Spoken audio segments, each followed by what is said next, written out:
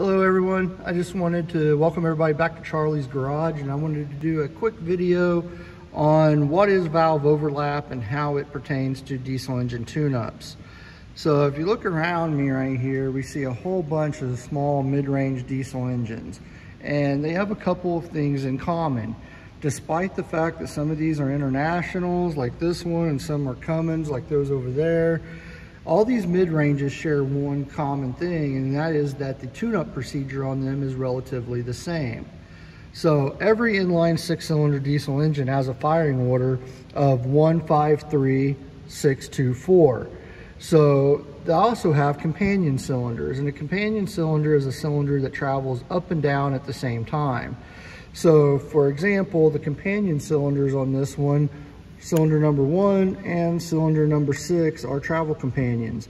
But just because they're both traveling up at the same time does not mean they're on the same stroke. They're actually on opposite upward strokes. So if cylinder number 1 is coming up on the compression stroke, it means cylinder number 6 is coming up on the exhaust stroke.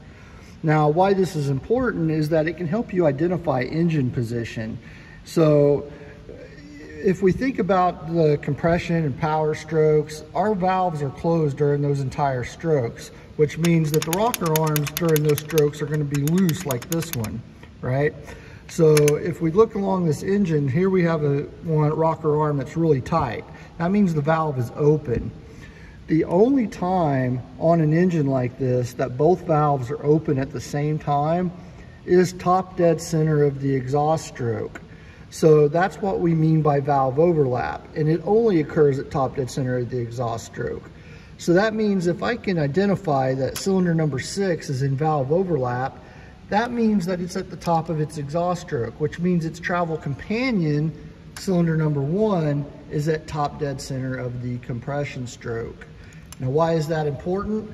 Because anytime you're doing a tune-up on one of these engines, it's going to have you look for overlap, usually on cylinder number 6.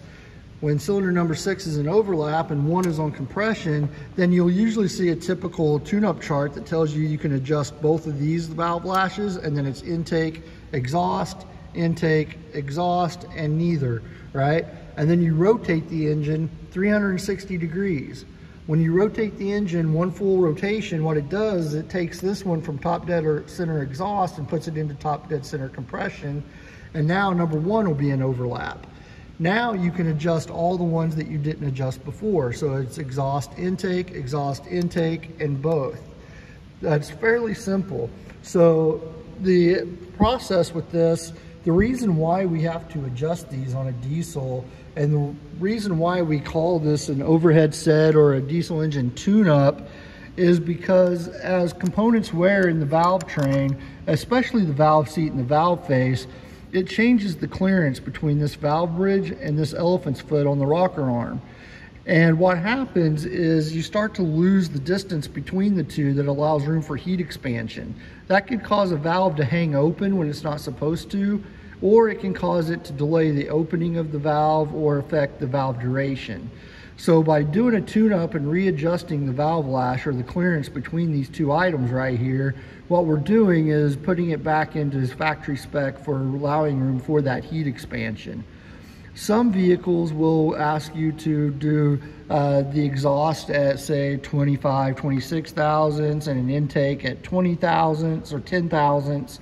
But some engines like this International, they want the intake and exhaust and everything adjusted to the same. On this engine, it's 19 thousandths. So how do you do the adjustment? It's pretty simple. Put a feeler gauge right in here between this rocker arm, elephant's foot, and this bridge right here. And then you're gonna feel for drag in between the two with the feeler gauge. This here is the lock nut that locks the adjustment in place. You would need to loosen this, back off the adjusting screw, put your feeler gauge in, and then adjust the adjusting screw while you feel for that drag. Once you have the proper amount of drag, then you tighten the lock nut.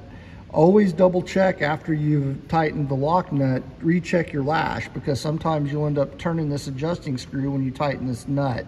So what I usually like to do is I'll adjust this until I get just the right amount of drag, and then I'll back the adjusting screw off just a little bit, and then I'll tighten up the lug nut, and that usually brings me right back to that perfect spot.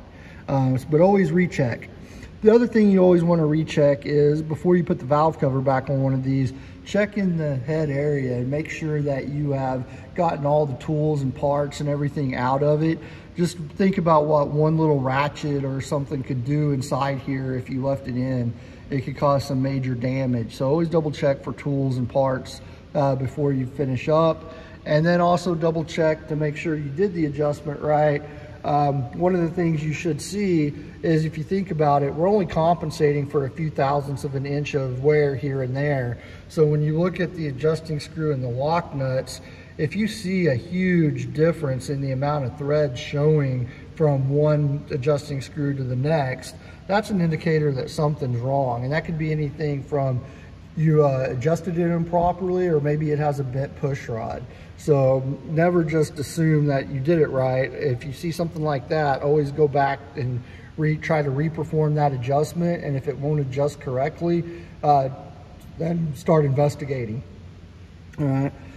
So whether you're working on an international like this one or a Cummins like this one, that procedure is still the same. You adjust half the valves with number 1 at top dead center compression, and the other half of the valves with number 6 at top dead center compression.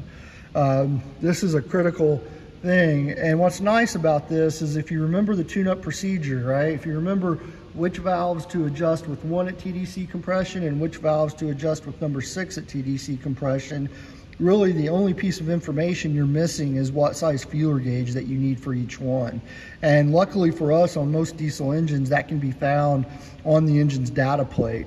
Valve lash adjustment is often a common thing they put on there. So if you're working on a friend's diesel and he has a small medium duty truck and he's got a diesel in it, needs a tune-up, just follow this simple procedure and you'll be set. If you have any questions, please put them in the comments. Please like and subscribe. And to subscribe quickly, just push the little Mustang down in the lower right-hand corner. Thank you so much. See you later.